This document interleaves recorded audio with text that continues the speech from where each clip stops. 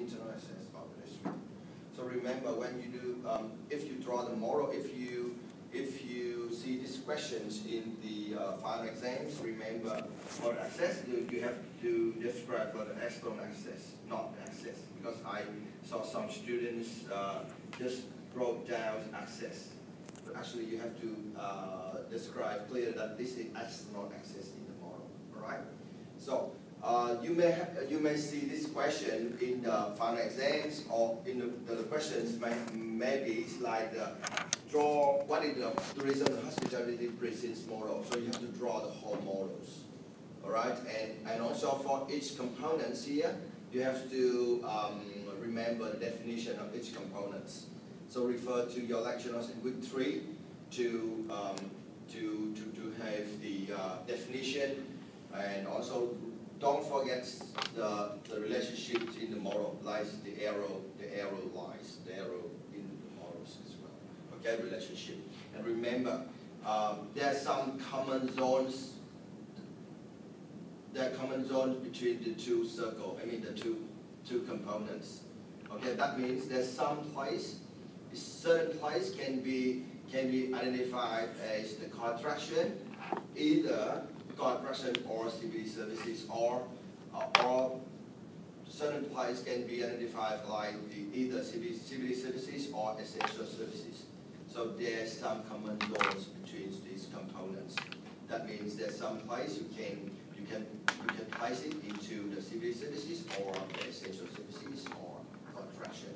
So the most important thing is you have to justify, you have to explain why you put the place into certain components. Okay, you have to justify yourself. So no right and wrong answers for putting the place into the certain components. But the most important thing you have to justify, you have to explain. You have to explain why you put the place into the certain components. Okay? This is the 1.05. Keyboard places, yeah. Because today I just replaced menu for the session. So I know you, so you work with me in the introduction to research. You come to this group, so because we have the group work for today, so just come from this group. Yeah. Okay. Okay.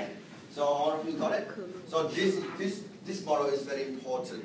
I'm not 100% sure that this will happen in your final exams, but I'm pretty sure that it's 60 or 70% is there's some questions in the final exam ask you about the tourism and hospitality presence model, because this model is very important for this course. Okay. So next one. So you turn around to turn back into the second page of the paper I gave you. So you need to refer back to your field trip, and you you fill in each column with the places you visited during your field trip in the Brisbane CBD. Remember, here we ask you to fill in the precinct of Brisbane CBD. So you have to you fill this table by using the places you observed or you visited in the Brisbane CBD during your field trip. Okay? So work in group again and do this exercise. Okay? So let's go. Off you go. Okay, so you can run this group as well. So this is the paper. So we turn back into the first one is the tourism hospitality model. So the second one is you guys use the field trip notes or field trip instruction to fill in the table. Okay?